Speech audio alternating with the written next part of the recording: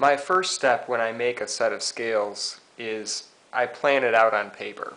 I typically don't use a generic scale shape. I usually design a different shape for every razor. The reason I do this is to both make it unique and also to ensure a good fit. I also think it helps the aesthetic look of the razor when you design a set of scales specifically for it. So what you need is a pencil and some paper. The little frogs on the pencil here is a bonus, so if you have a pencil like this, you may get better results. So you really have two options here. You could either freehand it or you could trace the razor first and then draw the scale on it. I'll do it either way, just depending on how I feel about the razor.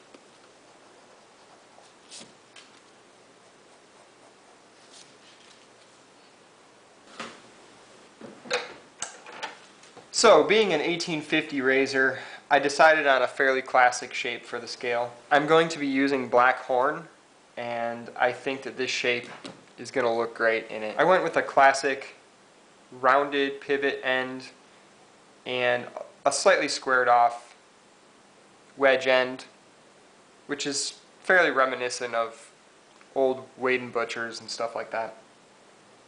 So the next step here is to cut this out with a pair of scissors.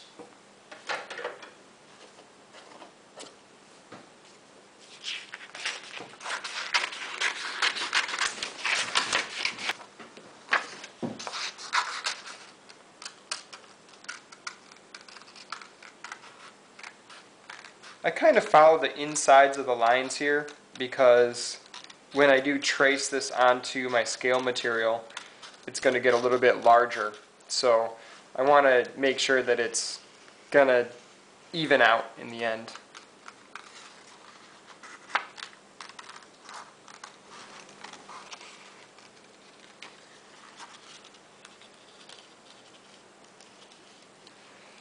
And if this isn't perfect, that's okay. The shapes of the ends are really going to be finalized when you're shaping the actual material. So now that I have this cut out, I can look at it on the razor to see how it'll fit, which I pretty much know that it's going to look pretty good because I had traced the razor on the piece of paper there. So, well, you can kind of look at it, you can see how it'll look open, how it'll look in the shaving position, right? Everything looks good to me, so I'm going to go ahead with this particular design. So I have a stack of black horn here from Macecraft Supply. The guys over at Macecraft are pretty cool. They've taken 1/2-inch blanks that they sell, and they've actually split them. They've ripped them down the center for me, and it turns into two pieces, and they've only been charging me for the one. So that's really cool of them, and I highly suggest Macecraft for any horn supplies. So I'm going to pick out a piece of horn for this razor, and then I'll be tracing that template onto the blank. When you're choosing a blank, sometimes you may actually want some interesting patterns in the horn, and depending on the slabs that you get, every once in a while you'll see some that have some interesting striations in the horn here. And so these ones I may save for a razor that I actually want to have those marks in it. Otherwise, you can just put them on the insides of the scales and they're hidden. So if you don't want those marks, then you can just stick them on the insides of the scales. Or sometimes you can just sand down until those disappear. But many times they go all the way through the blank, depending on the blank. That's one of the interesting things about natural materials, is you'll always get some patterns or possibly even things that you don't want in them. I've had to pass on using a few blanks before. Many times you won't even know that there's an imperfection in the blank until you've got to the point where you have sanded it up to maybe 600 or even 800 grit. And then once you take it to the buffer, it becomes very apparent that there's an imperfection in the horn. Now, personally, I like the imperfections. I think it adds character to the razor and reminds you that it's a natural material.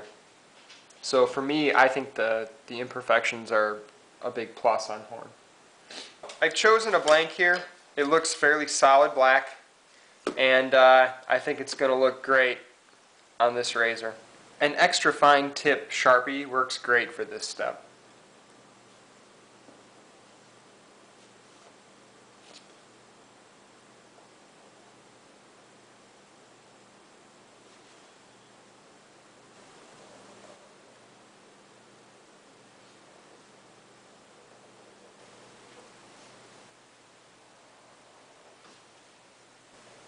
So long as my slab is large enough, I always trace and then flip the scale and trace it again. This makes it so that this surface will be facing out on both sides of the razor. This will make the scales aesthetically match better. If I did it like this and traced one and then traced the next one next to it, that would make this side facing out on one side of the scale and then this side facing out on the other side of the scale, and there may be differences in the striations or the look of the horn between the two sides.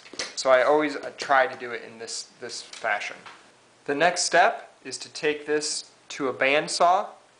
If you don't have a bandsaw, you could cut it out using a coping saw.